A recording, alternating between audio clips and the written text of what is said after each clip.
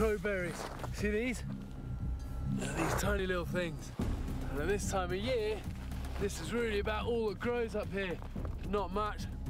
It's going to give you a little bit of energy and vitamin C.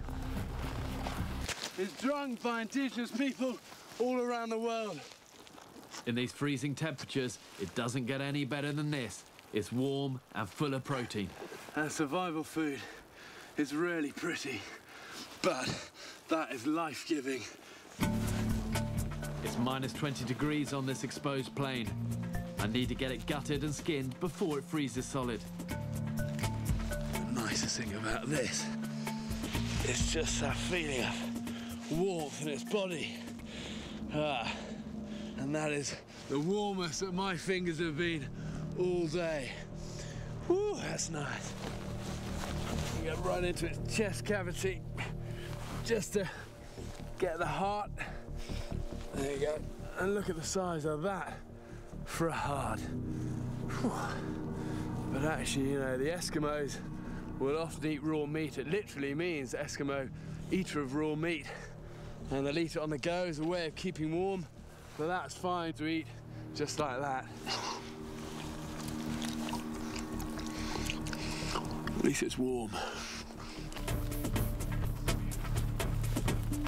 This reindeer meat is absolutely frozen solid.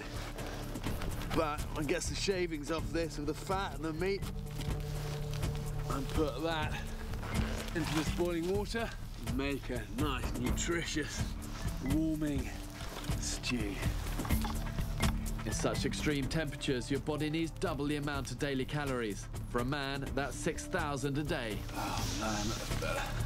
Often all it takes, cooked pork, goes off in a matter of hours. I want to get this on the fire as quickly as I can. And get between the Achilles tendon and the leg, put it straight onto this to cook. And you want it just away from the flames so it doesn't burn. And just cook this nice and slowly. At this time of year, days are short. Night is coming on fast, but there's time to reflect on the battles of the day. This pig very nearly had the better of me this afternoon.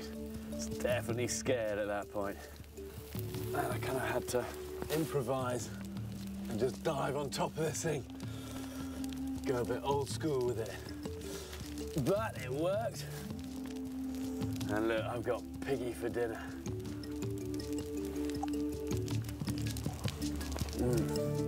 Definitely worth the battle. Oh, hang on, look, a cricket. See him? There you go, you can see him there. And everything in this cave is here for a reason. And this is just sort of place crickets are like, damp, dark, and they'll be feeding off little insects. But you know, look at him, if you're an insect, that will be a formidable predator. But now it's my turn.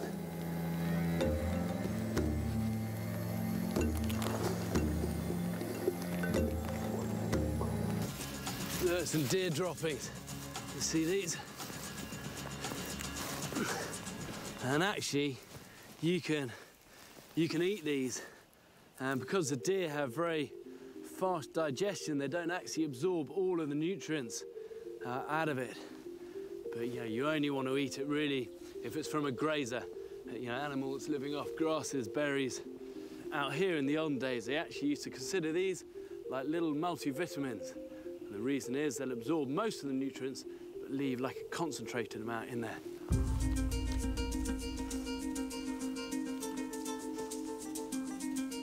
Not gonna win any prizes.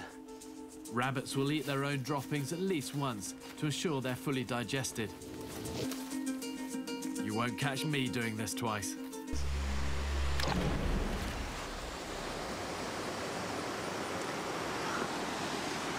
There you go. Bang on the money. And look, these are the bits you want to be careful of. These barbs here. See that? See that little prong just poking out there. And these is whiskers. That's why it's called a catfish. Well, there you go. Look, if I'd had a single prong spear, I would have missed that. I just caught him on the edge of this one. So that was worth doing. Bullseye.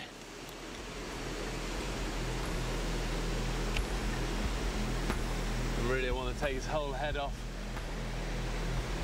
And that's all the guts that I don't want.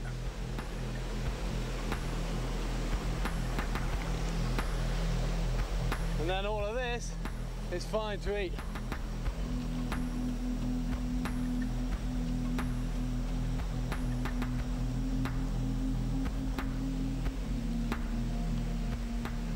Crunchy and tastes like it looks. Ugly. But masses of good protein, good energy. Really going to help any jungle survivor finding fish like this, especially when it's opportunistically found. An opportunist. Yeah, I'll tell you what I'm going to do. Here, hold that.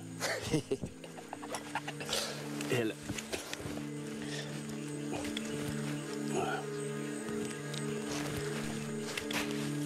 And now we've got a stinger off. And keep that for dinner when I finish my camp. Okay.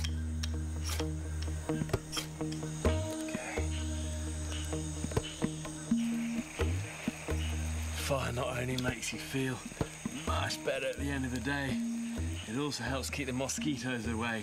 And in Vietnam, the mosquitoes can be ferocious.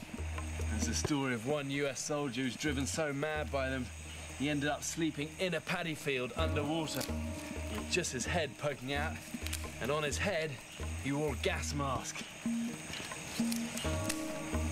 But this is gonna help keep them away. Most of Vietnam is a malaria zone. You should never underestimate the danger of malaria. About 1 million people die of it worldwide every year. A smoky campfire will keep the worst of the mosquitoes off and possibly save your life. There you go. Improvised chopsticks and grilled scorpion.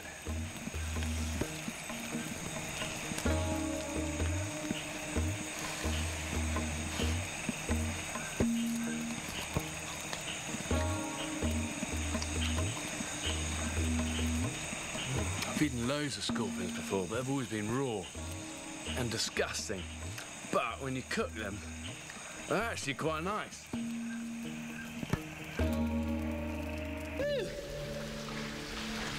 One frog. Here you go, man.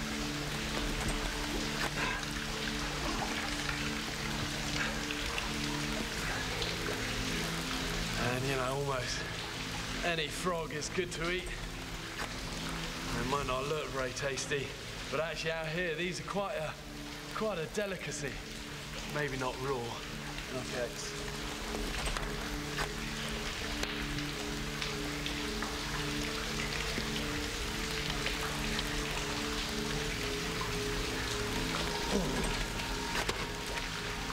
And then that's all the guts here. Get those out. And the rest of that is nice to eat. Known as green chicken to locals, frogs are frequently on the menu in Vietnam, though they're normally cooked first. In the wild, they're generally safe to eat as long as they're not brightly coloured. Toads, however, secrete poison and should be avoided.